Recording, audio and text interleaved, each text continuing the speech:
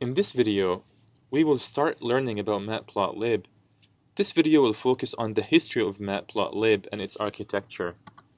Matplotlib is one of the most widely used, if not the most popular, data visualization library in Python.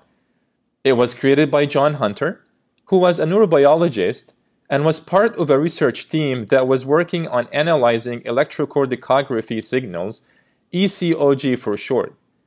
The team was using a proprietary software for the analysis. However, they had only one license and were taking turns in using it. So in order to overcome this limitation, John set out to replace the proprietary software with a MATLAB-based version that could be utilized by him and his teammates and that could be extended by multiple investigators.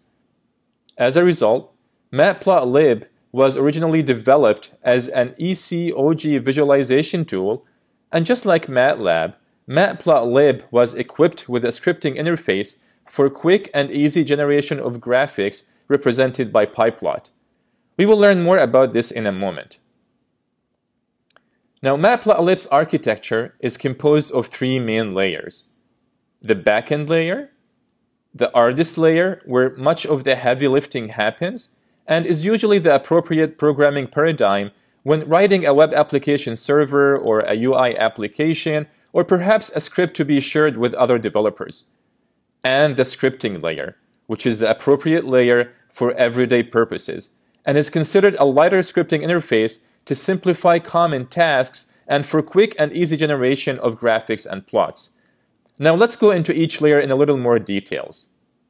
So the backend layer has three built-in abstract interface classes: figure canvas, which defines and encompasses the area on which the figure is drawn; renderer, an instance of the renderer class, knows how to draw on the figure canvas; and finally event, which handles user inputs such as keyboard strokes and mouse clicks.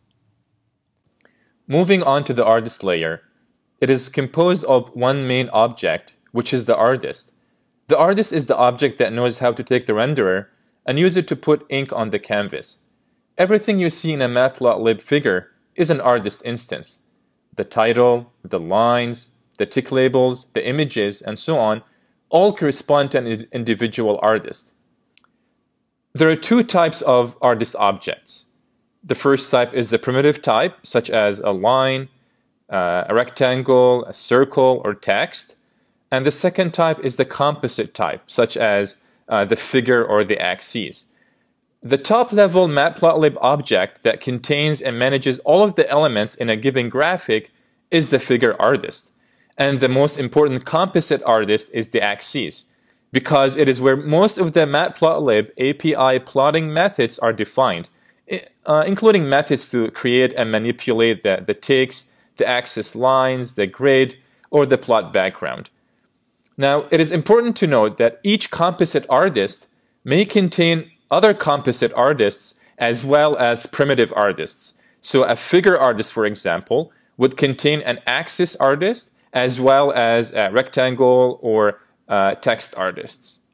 Now, let's put the artist layer to use and see how we can use it to generate a graphic. So let's try to generate a histogram of 10,000 random numbers using the artist layer. First, we import the figure canvas from the backend _ag and attach the figure artist to it.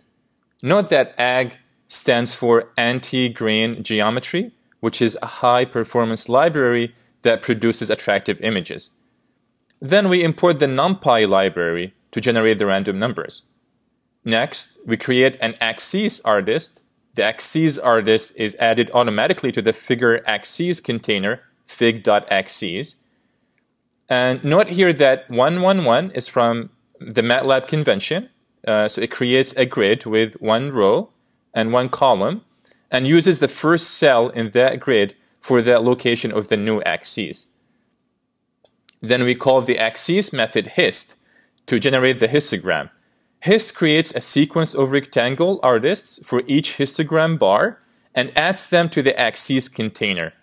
Here, 100 means create 100 bins. Finally, we decorate the figure with a title and we save it. Now, this is the generated histogram. And so this is how we use the artist layer to generate a graphic.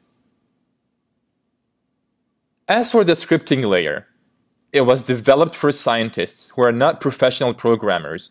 And I'm sure you agree with me based on the histogram that we just created that the artist layer is syntactically heavy, as it is meant for developers and not for individuals whose goal is to perform quick exploratory analysis of some data.